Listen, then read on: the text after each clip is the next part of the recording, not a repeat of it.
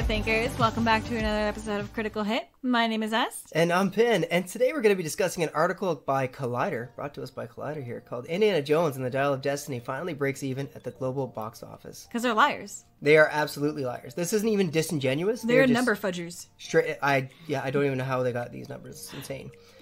But anyways, Indiana Jones and the Dial of Destiny might not be doing so bad at the worldwide box office, but its extensive production budget might be the factor that prevents it from being a total success.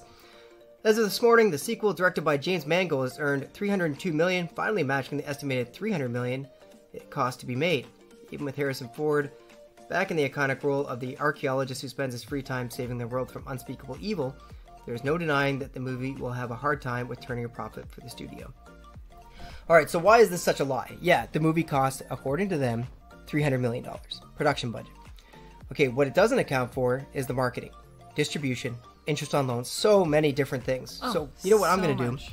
I just broke down some numbers in an Excel spreadsheet, takes into account a whole bunch of those different fees and costs. I'm going to throw it up on the screen right now, and as you can see, let's just compare it to another movie, The Flash. Mainstream media right now is saying it's a massive bomb, worst bomb of the year.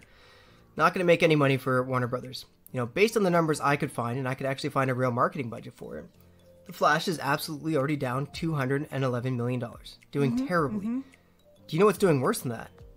Indiana Jones. But that is a box office success. It's already broke even, right? Yeah. Or absolutely. It's still down $249 million, even not taking into account. Well, it's Disney, you know. I couldn't find the actual marketing, so I just threw $100 million on there. Do I think they spent $100 million? I think they spent at least double that. Oh, yes. Insane. Easy.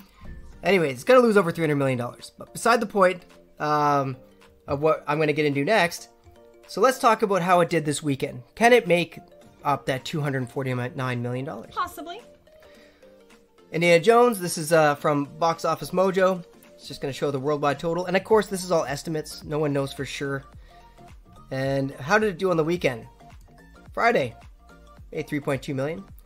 Saturday, $4.8 million. Sunday, made $4.1 million. Just over $12 million or $12.3 million there for a week-over-week drop of about 56% overall. That's, I mean, considering their numbers are so terrible to begin with, these are terrible numbers. Terrible numbers. It's not going to make money. It's going to lose so much money. I would be surprised if it didn't lose $300 million. But it's already broke even, right? It's already broke even. It's already making money. Like, you know, it's... Anyways, Collider bought and paid for by Disney. Bob Iger's got a direct line, apparently. This is where that marketing went. Yeah, absolutely insane. Anyway, I just wanted to point out that mainstream media not only are disingenuous, they're complete and utter liars. We're winning this fight. Disney's losing. They're going to continue to lose money. They're going to have to change course because they care about making money. Because they keep putting the wrong characters and destroying people. Like, they're destroying old characters that we all know and love and replacing them with half-assed, hollow characters that nobody likes. You know what? I wouldn't even say Indiana Jones, the latest one, Dial of Destiny, was a terrible movie. It was Phoebe Waller-Bridge that made it terrible. It really was. She was insufferable. She was just so terrible in that movie, and they deconstructed his character for her. Every male trait that you don't like, she had. Yeah, anyways, you watch our review. It's if you want to hear what we had to think about the movie at the time. Didn't like it very much. Not surprised it's not doing so well in the box office. And as of right now, it stands to be the biggest flop of the year, despite what mainstream media is saying. It's losing more money than The Flash, and we all know how bad The Flash was. Yeah. Anyways, that's we're winning, guys. Keep up the fight. You got anything else? No, I have nothing else to say. Perfect. Leave us a comment down below. Let us know if you want to see a breakdown like this for any other movies. And happy to do it. But otherwise, we'll see you in the next video. Alright, see you guys later.